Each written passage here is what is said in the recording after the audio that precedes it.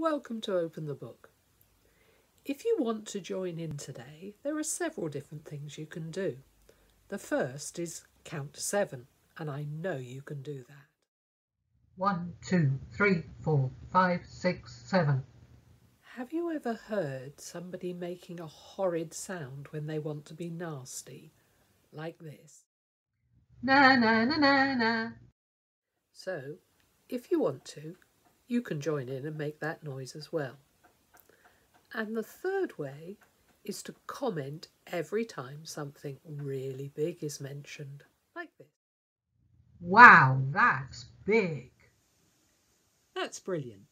Now we're ready to go. It's sometimes very hard to do what's right, isn't it? Like when your mum says you're not allowed to go to the park, but your friends persuade you to go. You're certain to get a telling off, aren't you? In today's story, those young boys that we met before have grown into men, and they're still sticking to what they know is right. And they end up in deep trouble. That doesn't sound fair, does it? But don't worry, God hasn't deserted them. So let's open the book and read the Bible story called The Men Who Liked to Say No. King Nebuchadnezzar, yes, that really was his name, was very pleased with himself. I have won lots of battles, and my country is now the biggest. Wow, that's big. And the best in the whole world. Do you know why King Nebuchadnezzar's country did so well? Every time he defeated a country in war, he took their best leaders, their strongest young men, their hardest workers, and brought them back here to Babylon, and they worked for him instead. And do they work? Those Hebrews I brought back when I defeated Judah may be a bit odd. They worship their own God and do lots of praying, but apart from that I can't fault them.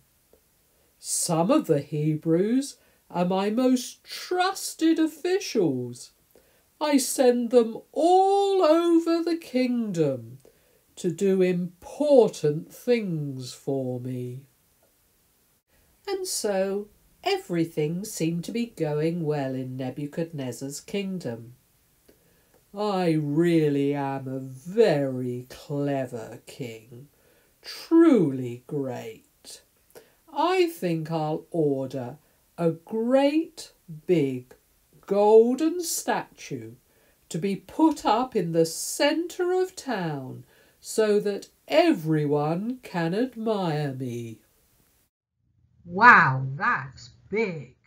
And so he did, an enormous golden statue, and Nebuchadnezzar was pleased.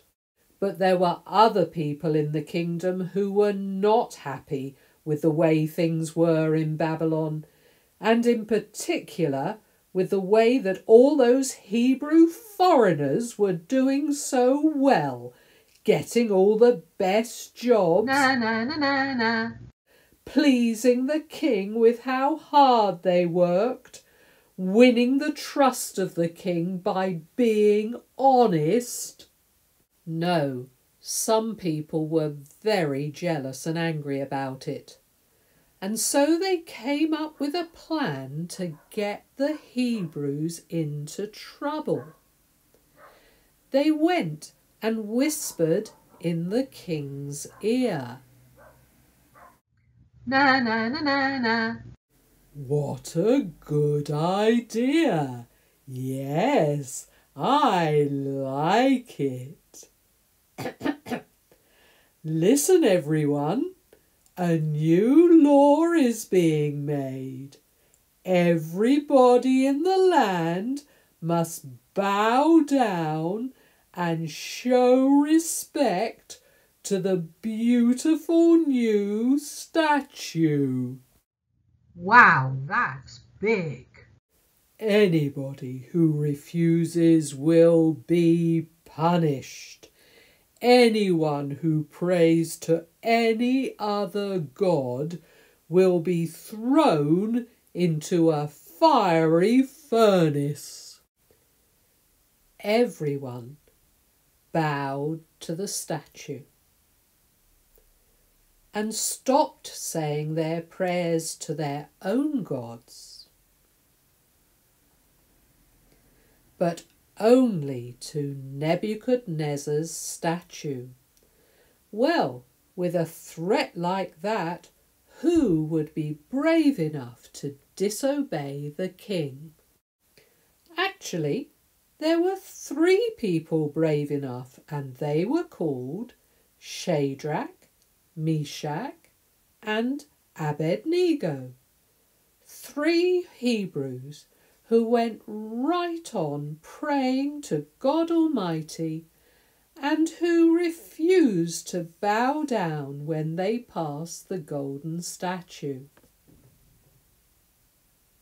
And of course the troublemakers, who knew that this would happen, rushed off to tell the king. Na na na na na. What? They have disobeyed me? These foreigners, these Hebrews that I have treated so well, how dare they? Bring them to me. Your Majesty, we have served you well and with loyalty, and will always do so. But above all, we are loyal to our God. We cannot bow down to your statue.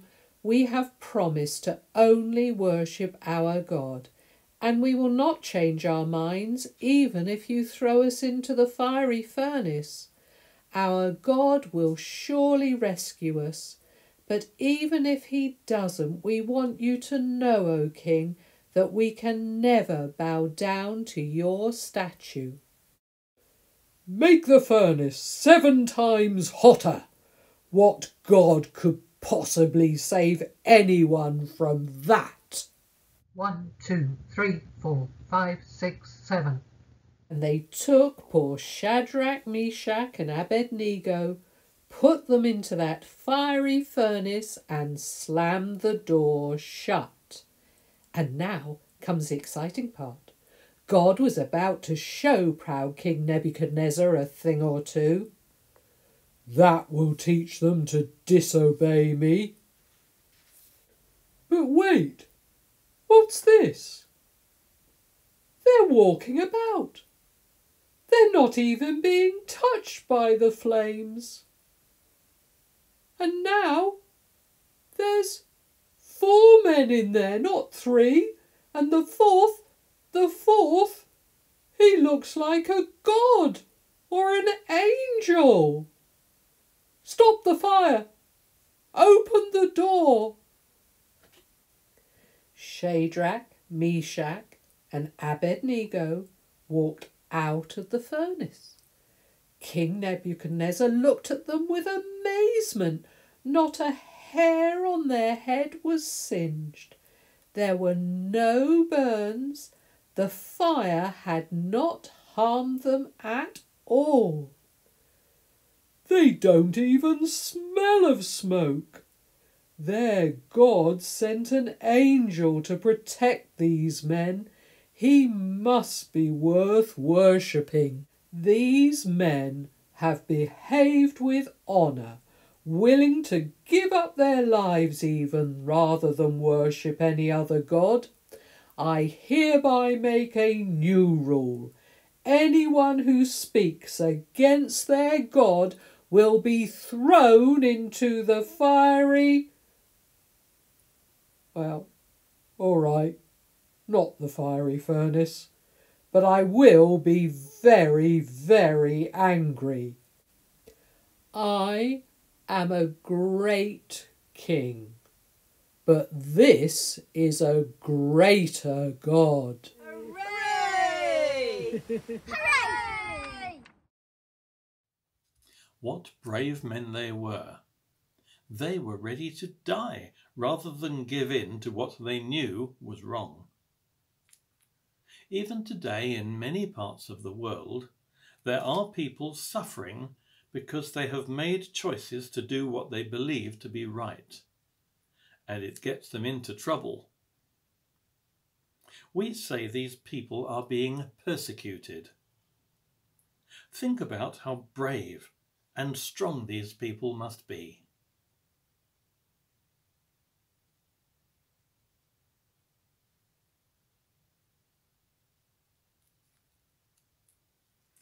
Now, I'm going to say a prayer, and if you want to make it your prayer, say Amen at the end after me. Dear God, please help all those in the world who are persecuted for their beliefs. Help us to respect people who stand up for what they believe in. Amen.